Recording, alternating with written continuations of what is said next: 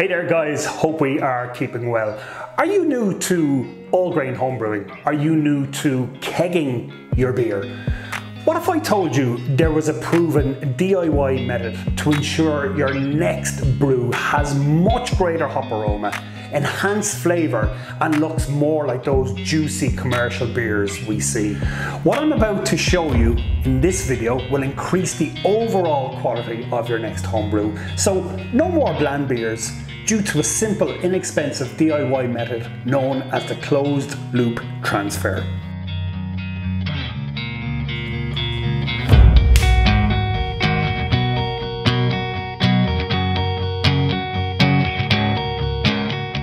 One of the most common issues when transferring your beer from a fermenter to a keg or even bottles is oxidized beer. Basically, the beer has been exposed to oxygen. The result is bland, murky, cardboard tasting beers with low hop character or significant decline in hop aroma and flavour. Let me show you a way to prevent oxygen from destroying your beer. So during fermentation, your beer is protected from oxygen due to a natural layer of CO2, carbon dioxide, which is a byproduct of fermentation. This basically sits in the headspace above your beer in the fermenter.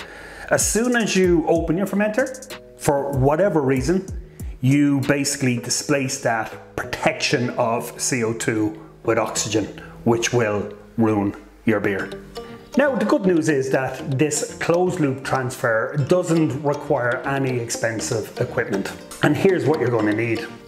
A fermenter with a spigot, 1/4-inch tubing to connect a ball lock liquid side disconnect. You'll also need a gas side disconnect with 1/4-inch tubing to feed the CO2 from the keg into the airlock hole within the fermenter lid.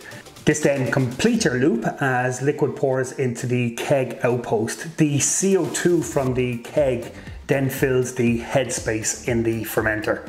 Let me show you how to complete this closed loop process. You want to make sure all parts have been thoroughly cleaned, including the keg, the transfer lines and anything else that comes into direct contact with your beer.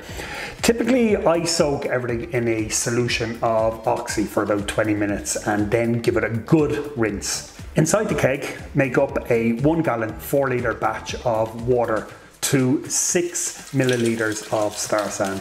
Close it up and make sure to swoosh it all around, making sure that the liquid inside the keg coats all the surfaces within. Then connect your keg to your CO2 tank and force the sanitizer out through the outpost of the keg and through the transfer lines, in turn then sanitizing those lines. Then disconnect the transfer line and burp the keg. Pressure the keg to 5 psi. Knock off the gas and then vent it through the lid. Now, because CO2 is heavier than oxygen, it will drop to the base of the keg, pushing out all the oxygen in the headspace, leaving a sanitized keg filled with only CO2. Now sanitize the fermenter spigot and connect your liquid tubing. Then connect the liquid disconnect to the outpost on the keg. Remove the fermenter's airlock and spray the end of the gas tubing with sanitizer before inserting it into the spigot hole. Then connect the gas disconnect to the in post of your keg, ensuring your fermenter is placed higher than the keg to enable gravity flow. Now open up the fermenter's valve slowly to transfer the beer into your keg. This will displace the CO2 in the headspace and stop oxygen from destroying your fresh, delicious beer.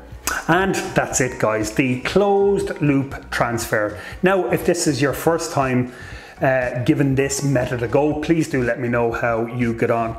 And also if you have been doing this method for some time, does it work for you? Is there anything you change? Is there anything you let me know?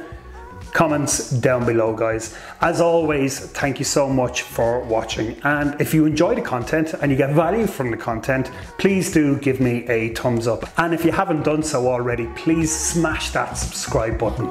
Guys, until the next video, cheers, thank you.